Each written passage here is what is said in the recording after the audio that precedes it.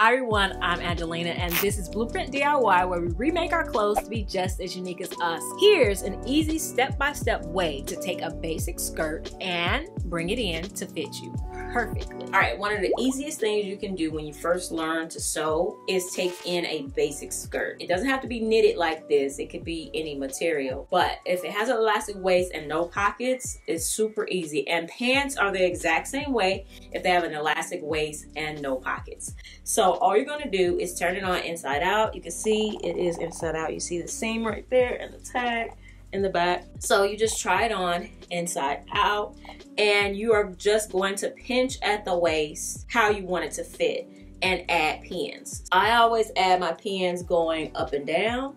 That way they're not going towards me and they won't stick me, or at least that's the hope. And you want to try to do it evenly on both sides. And then you just keep going down, adding pins.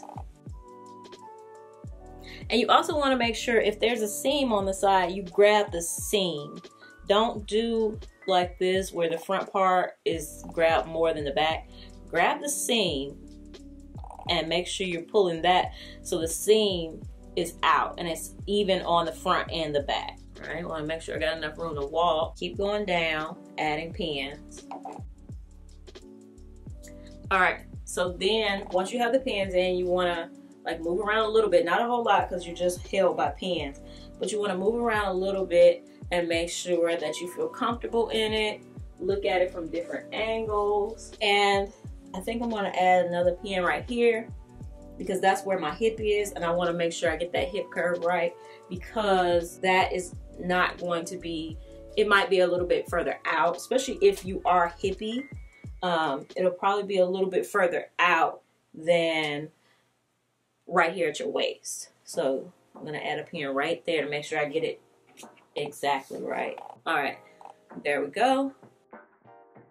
Now you can go ahead and take it off carefully to make sure you don't stick yourself and to make sure you don't lose any of your pins. If you need to take in the waistband, you also add pins right at the waistband as well. Here are my pins going down. You can see it's making a little curve.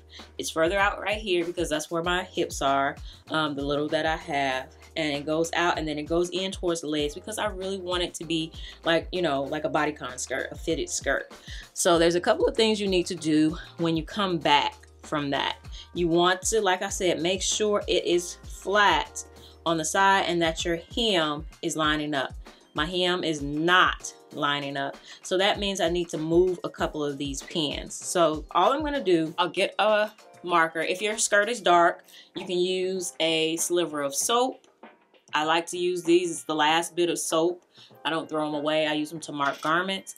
Or you can use a marker, some type of marker. This is a heat erasable marker so that it will come off once I iron or wash.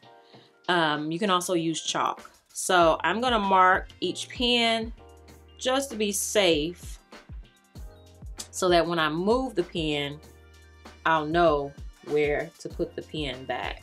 All right, so what I'm going to do is carefully move and flatten. Now the reason I moved this one over slightly is because of the way I had it, it made it move way over, and I don't want to lose too much. So I would rather not sew enough and then go back and sew again than to sew too much. All right, so now what I'm gonna do is connect the dots. You can go to the sewing machine with the pins in, and that's perfectly fine. But what you don't wanna do, especially on this side, because they're a little bit more weird, you don't wanna be going zzz, zzz, zzz, zzz, zzz, zzz. That's not, you need a curve. Just like your body curves, you want a curve. And so all I wanna do is kind of connect so that this is an actual curve. So I think what I'm gonna do is take out the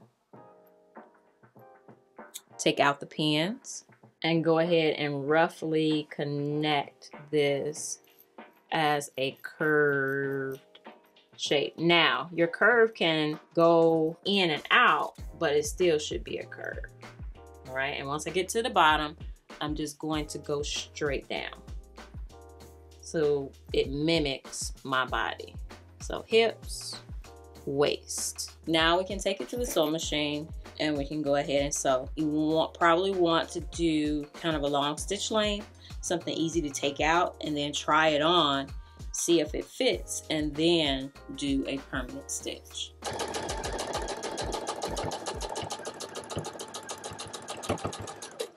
All right, so now I have it back on, and you can see that it fits much better. It's hugging the curves, still gives me enough room to walk. It's more snatched.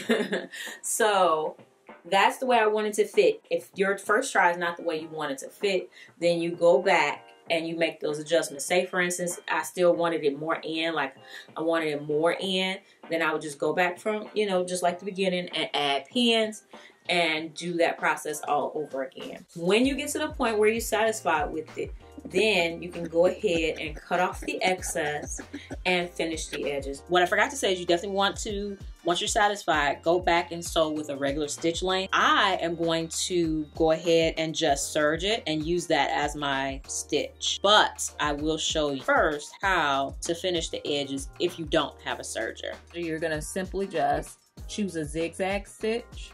And you want one that is, it can be wide, it doesn't matter, but you want it to be a little bit closer together than this. So I'm going to make those zigzags come in a bit. So I did 0.9. So if you do stitch length 1, and then this one is kind of wide, 3.6, but I'm gonna leave it there for now and see what happens. And you can see that zigzag stitch right on the end, and that's gonna just keep your ends from loosening because this is a sweater material. But no matter what material it is, no matter whether it is like a suiting material, whatever it is, if it frays, you can add a zigzag stitch to the edge, and that's gonna keep it from fraying to your seam, and then your seam won't open up on you and have you out here in these streets. All right. And lastly, when you are making your permanent stitch, make sure that you back stitch at the waistband and at the hem of the skirt. You don't want your seams to start to come apart. Now that's so much better. So much better. The only thing that would make it even better is if it had pockets, but yeah, you can't ask too much from a fitted skirt because then the pockets would gape. But I am really happy with it. And now it is time to dye it. If you want to see how it turns out, like ultimately, then check out one of my other videos. I just want to help everybody to be able to love their wardrobe. So if you're interested in that, hit that subscribe button and turn on all notifications so you don't miss a thing. All right, I hope you enjoyed this. Definitely, we have other basic, easy beginner videos, alterations and upcycles right here for you to watch. And I will see you in the next one. All right, bye.